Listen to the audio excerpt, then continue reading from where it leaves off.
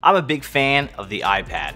In fact, I use the iPad probably more than I even use my laptop. And if I could, I would use my iPad strictly because I think it's a more fun and productive and easy to use tool than even a computer. But a vital piece to using the iPad as much as I do and making it a key actual factor in your productivity is a great keyboard case. And to me, it really comes down to two great keyboard options.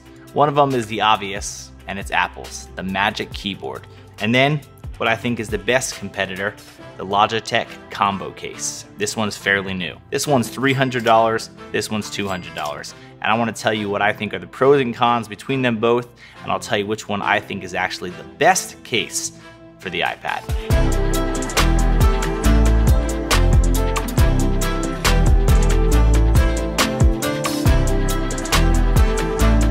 What I'm going to do for this comparison is talk about the biggest pros and cons that I see for each keyboard case as it relates to the other one, because I do feel like these are the best competitors in terms of having full function with a trackpad with the smart connector so there's no Bluetooth connectivity and battery you have to worry about. I think these are the best options. There are a lot of keyboard cases out for the iPad, but a lot of them are Bluetooth. They have their own battery. You have to recharge them. You have to wait for connectivity. I'm going to review these two because I think these are no question the most solid and most like a laptop in terms of experience. Specifically because of the trackpad and the fact that they are smart connectors, so all of the power for both of these keyboards comes from the smart connector on the iPad, so you never have to worry about charging them, which I think is huge. It also makes it way better when you connect it to your iPad because as soon as it's docked, it's immediately usable. There's no Bluetooth that you're having to wait to connect. That lag when you first open up a Bluetooth keyboard never exists. It's instant, always on, always powered, and it basically is just an extension of the iPad.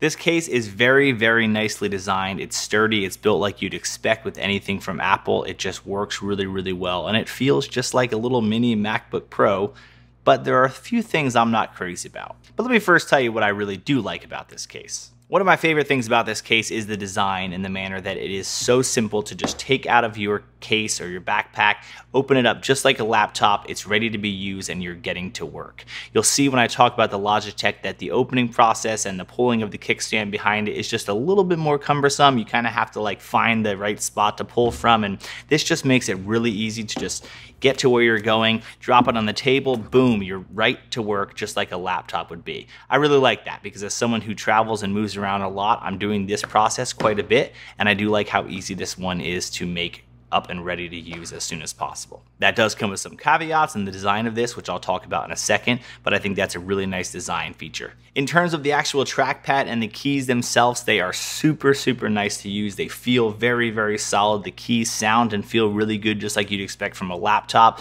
No sort of delay at all. It just operates just like you'd expect, and it is a nice size. It feels good. The trackpad is easy to use. It's just a really good iPad experience that is laptop-like. Both of these keyboard cases do have really nice trackpads and really nice keys, so I don't really think either one of them wins in that side of things, but they do feel different, but both of them feel great. One thing I really, really like about this case is that it has pass-through charging, meaning you can plug the USB-C into the case here instead of having to plug it directly into the iPad. Now, that may not sound like a big deal, and realistically it's not, but when you are using the iPad and making it feel more like a laptop, it's nice kind of having the cable out of the way and hidden really cleanly, and when you're ready to just pop it off and go use the iPad, you don't have to unplug because the pass-through charging is going into the case. So when you get back and you magnetize it right to the case, boom, it starts charging again, and you can quickly move in and out between, tablet mode and laptop style mode. I really like that. It's very clean. With the Logitech, obviously you have your just standard way of charging right into the USB-C, and then if you do obviously bring the iPad with you somewhere, you do have to disconnect it. So little thing, but something I wanted to point out. That pass-through charging, pretty slick little design. So overall, super, super solid case, but there are some things that I do not like about it. The first one being actually the angle limitation. In the same way that this is designed very nicely, that you can open it up and get to work using it right away, you are limited to the angle. When it opens up in its full position, just like this, it cannot move any other direction except for that. You can't go any further. You can go a little bit shorter, but most of the time you're not looking for shorter. You're looking for kind of more of a further reach, because I found specifically if I'm sitting on my lap, for example, sometimes I kind of would prefer that it would be even a little bit more angled, and it kind of has a very quick limitation of how far it can go. To some people, if you're using it on a desk, that's not a big deal. You're really never going further than that, but I've noticed on the couch and different areas that I'm using it, or if I'm using it for some other purpose other than just typing on it, you're kind of limited to what the angle is. So I'm not crazy about that. You can't put it and flip it fully around to using like a tablet mode. And that goes kind of to my next point, which is that when you want to use the iPad in just its standard mode, meaning like this and no case at all, it has no protection around it. So even though I'm someone who is very careful with my iPads, I don't really like using the iPad by itself in tablet mode just like this, because when I'm even laying it on the table or I'm just kind of using it and tossing it on my desk quick or something, it's not protected here, which I like having it protected when I'm not using the case. Now, where else that plays a big factor is not just the fact that it doesn't have a case when you pull it out, but you can't stand the iPad up by itself when it's not attached to this. So as someone who maybe watches a lot of YouTube videos or occasionally even does some gaming, maybe where you use an external controller of some sort, when you take it out of this case, you can't stand the iPad up on anything unless you're leaning it against a desk or whatever. And sometimes when you're wanting to watch something or you're wanting to use the iPad, even like, for example, you're watching YouTube in bed, I don't always want to have like a keyboard case on my lap or in my hand when I'm watching something. Like, I don't know, it's either a case or no case. Maybe that's not a big deal to you. To me, kind of annoying. Another thing I'm not crazy about with this case is that it does not have a function row on the top of the keyboard like the Logitech does, with your play, your pause, your volume, your brightness, your home screen. Some people, if you've never had that on an iPad case, probably don't think that's a big deal at all. I love those features on the other case because I use that a lot. I play, I pause, I change my volume, I change brightness occasionally, whatever. It's just nicer being able to do it from here and not having to leave the keyboard than to have to reach up each and every time to do it. Love that side of the Logitech. Wish it would happen on this. Another thing some people may not be crazy about is the fact that it's $300. The case is basically 35% of the actual cost of the iPad in general. $300 for a case for an iPad that's only $1,000 seems like a lot of money. It's built nice, so I like that side of it, but at the end of the day, is it $300 worth? I don't know. You see, the biggest annoyance of an Apple Pencil is that when you have it magnetized, yes, it charges and yes, it's convenient, but when you close an iPad and the pencil's like this is a really annoying spot that continues to fall off. When you grab your keyboard and your iPad and you're carrying it or you're putting it in a book bag, this always wants to fall off. You're probably watching this video being like, yes, that drives me crazy. I got a solution for you people. This little guy, this is not sponsored, should be. It's called the Stylus Sling. I found this and I'll make sure I link it below. This is awesome and this can be used on both cases. This little guy right here goes right on the case itself. Doesn't mess with the design at all. As you can see, it still can shut just like normal. Doesn't mess anything up. But now you have the option right here. Just put the pencil right there and out of the way. Super convenient, super clean. Then when you do want to use it, then you could just, get to a place, put it there to charge, use it like crazy. But when you're going to put it away in your backpack, boom, out of the way, never worrying about it falling out. Stays in there super snug. Things like, I think, 20 bucks or something. The best little invention ever. I've told like 5 or 6 different people about it. They've all gotten it. They all say it's amazing. It works just as good in the Logitech as well. Speaking of the Logitech, let's talk about that. So this is the Logitech Combo case. So here are some of the things I really, really like about this case. The first one, and is the one that I talked about that to me is actually one of the biggest pros, is the fact that it has a case itself for the iPad. When you disconnect yourself with just a simple magnet like you see here, when you disconnect this, the iPad is still in a very nice, convenient, low profile case that still has a stand on the back of it. It protects the case, but it also allows you to be able to use the iPad a little bit more efficiently, in my opinion, in just standard tablet mode. I find myself very often using this on my lap or on a desk or whatever I want and using it to watch videos, or maybe using it in this mode here to be able to write on it, which you can't do with the iPad Magic Keyboard because when you take it out, it's just the iPad, so you're having to hold it. I love being able to use this in just this standard form without any sort of case having to be reattached or having it be, prone to drops and breaking it. And then when you're in this mode, you simply take that same little kickstand that is used when the iPad is in its standard form, and that's what gives you your keyboard angle.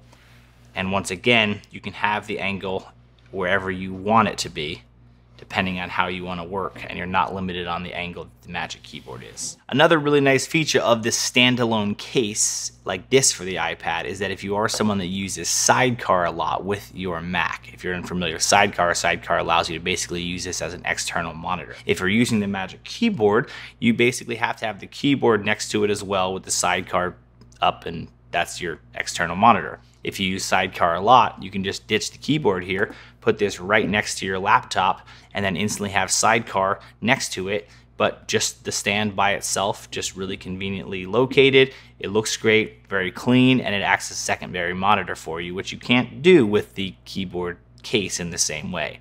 Having that next to you is not nearly as good as just this nice clean look here. Nice feature though, if you're someone that uses that a lot. Both of these keyboards though use the smart connector on the iPad to just instantly connect with it, magnetizes it, and that is also what powers the keyboard, so you don't have to worry about external power. Another really nice thing about this keyboard, like I said, is that this one actually has a function row on it. So you have your volume up, your volume down, lock, play, pause, skip, keyboard brightness and display brightness, all accessible from here. So instead of having to reach up to adjust your volume, you could just do it like you naturally would with a laptop. Just being really used to that from a laptop perspective makes it easy to transition to know that those things are still in the exact same spots that you're used to is nice. In terms of the keyboard, well, that's really nice too. It's still a very soft feeling keyboard. It sounds really nice like this. Still feels great. I don't really think that this one feels better or worse than the other one. It feels a little different. I'd say this one feels a little bit softer. The keys are a little bit flatter. I personally like the typing experience actually better on this keyboard. I feel like it feels just very natural and easy to use. The trackpad as well, just as easy to use. Doesn't feel like there's one that's better than the other. It's nice having kind of that individual keyboard brightness on the actual keyboard in general, which is nice. You can kind of adjust how bright you want that to be. So I really like that. It still obviously has your cutout here for the Apple Pencil to charge right on there. As you see, it kind of just protrudes, the case protrudes out a little bit, and this just slicks right in there. Once again, for the Logitech case, I'd also recommend this amazing little stylus sling. This one I actually put right on the little kickstand part here for the keyboard, and it still shuts and magnetizes just as it should. Doesn't cause anything to be any different, but then it allows you once again to just put that right in there, and you have a nice clean setup. I think you can also get these in other colors, so I got black because of the Magic Keyboard. I might get myself, I think they make a gray one actually instead, just to kind of be a little bit cleaner, but really nice having that, I'm telling you. Grabbing this is much easier and not having to worry about than that stylus. So what do I not like about this keyboard? Honestly, there's not much I don't like. I think it basically checks all the boxes that I would want in a keyboard case. Really, the only thing I found myself occasionally saying is that it takes a little bit longer to just get set up. Now, I'm really nitpicking here, so keep that in mind. This is all very, very flush and nice. Like, they built it beautifully, so there's no sort of like protruding lines. It's just like, it's built really, really nice. It feels amazing, looks really clean. But because it is built so perfectly, there's really not an easy way to just like grab the case and open it. And when you go to kind of take it out, I find myself a lot having to kind of like push down the screen a little bit or try to like find the spot to open it. Then once that's open, you still have the kickstand open, which once again is built so well that you kind of have to find that as well. As comparison, like we talked about with the Magic Keyboard, boom, and you're working. Tiny little thing, but I have found it's a little bit annoying. So which keyboard case do I like better? If I had to put all my pros and cons together, I'd say that I like this one better for the type of work that I do. Most importantly, really that detaching of the iPad and using it in tablet mode with a protected case. I find myself using the iPad a lot outside of the keyboard as well.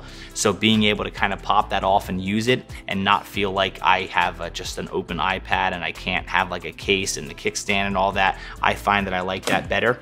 I will say that I do like the ease of use of just popping this open and getting to work right away. I like the sleekness of this. I love the pass-through charging. But I'd say for the fact that this is $300 and this is $200, I think this is a better bang for the buck, but it's really about preference. If you do nothing other than just use a keyboard case all the time, then you might like this better because it's even more slick and clean and easy to use and just get right to work. But if you're someone that uses the iPad for some other purposes, specifically using the Apple Pencil to take notes and to constantly disconnect from the keyboard, then I would say go with this. But either way, you'll be happy with both. But hopefully this review gave you a little bit of information in terms of some of the things I like between them both. I would say don't look at any other options except for these two, even though there are some companies coming out with some new things yet. I haven't tested those, but these I think are definitely the best keyboard cases for the iPad right now. If you're someone that has never experimented with the keyboard case at all and you're contemplating whether or not you use it, I'd say give it a try. I found that this makes the user experience and the productivity experience for the iPad just night and day difference. Being able to use this as a legit computer replacement for some people, especially with the typing and all that, is just a game changer. But if you're someone that just uses the iPad for watching YouTube and occasionally checking some emails here and there, then maybe you don't need either. This is your decision, not mine. Thanks for watching.